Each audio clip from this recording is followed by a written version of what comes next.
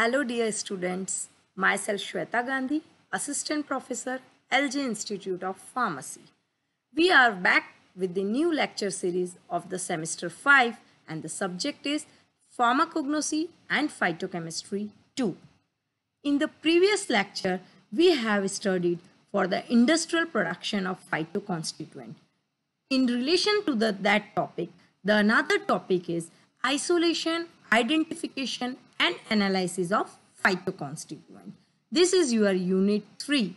The same as industrial production, only the difference is that in that the industrial production, so we have to emphasize on the industrial production means extraction technologies and estimation and utilization. Estimation means what are the methods that can be used for the estimation of the phytoconstituents and for the quantification of the phytoconstituent, and utilization means the uses and the pharmacological uses. Here in this chapter, that is isolation, identification and analysis of phytoconstituents, will study about the different categories of the secondary metabolites and the drugs belong to that categories. The first category is the terpenoids. In the terpenoids, first we'll study about the introduction to terpenoid. As you have studied the terpenoids, glycoside in detail in other chapters. So here, as far as the drug is concerned, we will give the emphasis on the drug.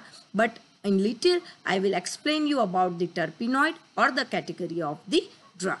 So first is the terpenoid. Terpenoid means volatile oil. So it includes menthol, citral and artemisinin. This artemisinin is also in their industrial production. Second is the glycoside category. The glycoside category include two drugs, that is glycyrrhizinic acid and rutin. And the third category is the alkaloid. The alkaloid category includes atropine, quinine, reserpine and caffeine. These are the four drugs to be included in that alkaloidal category. Next is the resins. The resins include again the two drugs, podophyllitoxin and curcumin. So let's start with our first category, terpenoids. What the terpenoid is meaning? As you all know, we have studied in our lectures that what are terpenoids. Terpenoids are the hydrocarbons and they have the unit C5H8 called as isoprene units. These terpenoids are colorless in nature, soluble in organic solvents and their limits as given in the pharmacopoeias also, as their boiling point is 150 to 180 degrees centigrade. This is the important classification for the terpenoid. The carbon atom increases as the class changes. For example, different types of terpenoids include isoprene, monoterpene, sesquiterpene, di as the name suggests, diterpenes, sesquiterpenes, triterpene, tetraterpenes and the poloterpenes. So here the value of N means 1, 2, 3, 4, 5, 6. It denotes and the number of atom as carbon atom in the molecular formula. These are the class of the terpenoids and the example. For example, if we take any one example, diterpenes. The example for the diterpene is the caffeol. Now, monoterpene, eucalyptol is a good example. Menthol is the good example of the category monoterpene. Now, the detection test which is common for the terpenoid is the Swalowski test, in which a reddish brown coloration is obtained at the interface for the presence of the terpenoids. Next, the terpenoid includes the first drug, that is mean. The biological source, it is obtained from the steam distillation of the Mentha piperita. Here we no need to emphasize on the process of the steam distillation. Only you should know about the biological source and the family. Now comes the drug menthol. What is menthol and from where it is obtained? The major difference for the menthol are two categories, black peppermint and the white peppermint. And the sources for both the drug are different. Black obtained from the Mentha piperita and white obtained from the Mentha arvense. And the chemical constituent which are obtained from the menthol majorly are the neomenthol, isomenthol, menthone and menthofuron. You should know about the structure of the menthol too. Methyl group is attached as you can see in the menthol.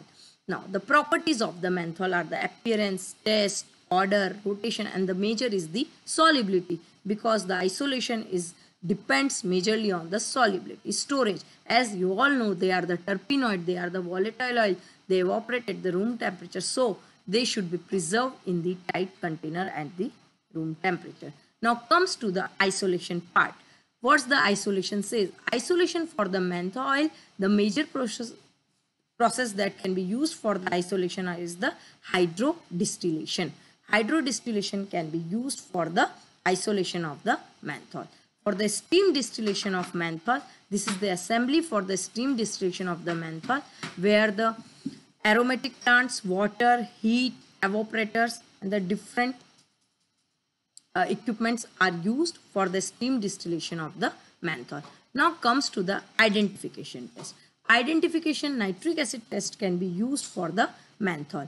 Now identification and analysis. For the identification and analysis, we can use the TLC, that is thin layer chromatography.